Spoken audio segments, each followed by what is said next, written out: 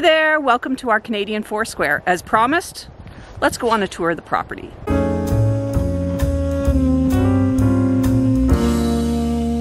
For our property, we've got 2 acres of hayfield. We've got about a 1/4 acre on the river across the road, and then the rest of our 5 acres are around the house. So what I'm going to do first is I'm going to insert an old map right here. And what you can see is the property where we live, 1850s.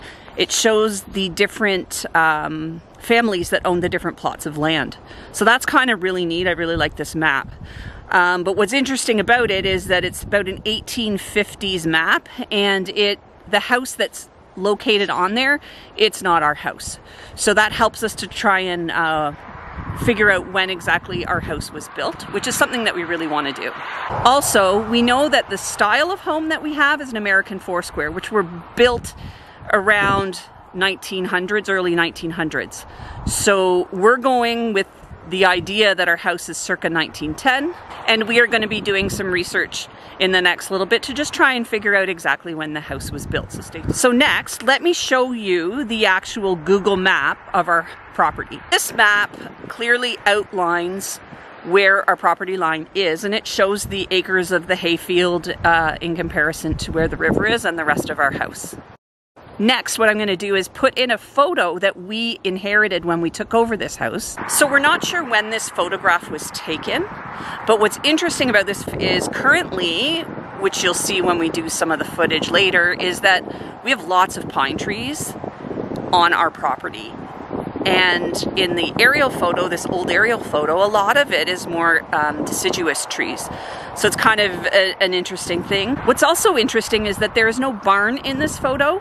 And so what we're thinking is that the barn might have been brought on later than when that photo was taken. So like I said, we have some investigating to do, and we look forward to doing that. But it's just kind of neat to see different pieces of history, pulling them together and seeing if we can't figure out what's going on with our house and the story behind it.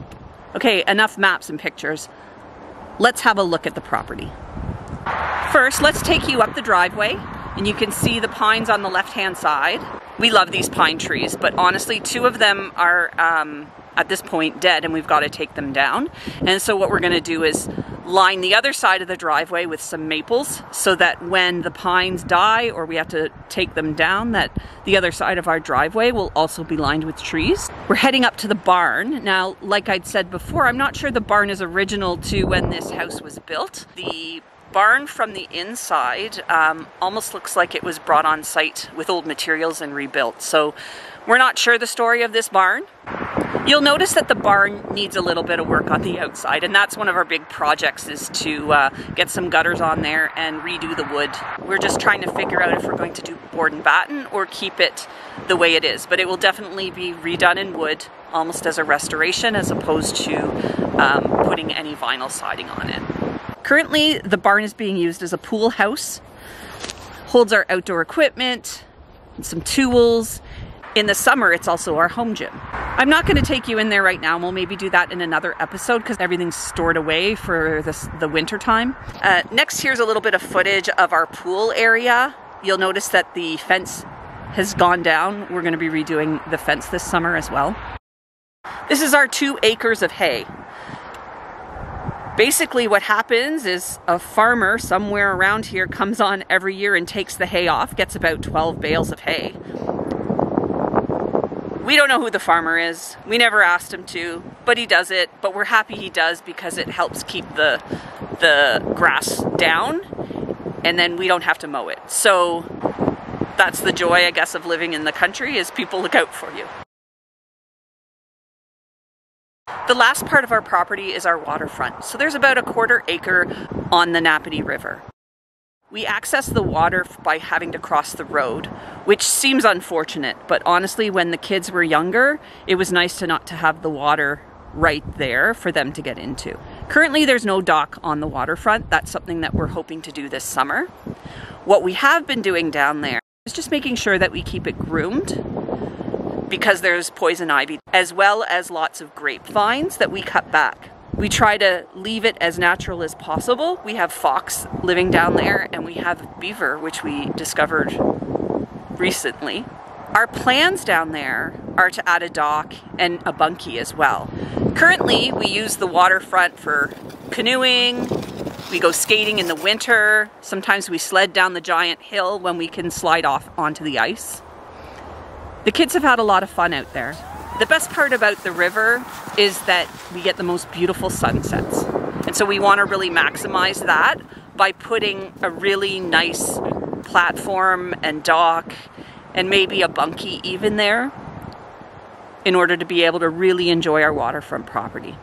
So the last thing I just want to share with you is some of our projects. So like most people, you have your wish list. So this is what that is. We would love to put in a dock and a bunkie by the river.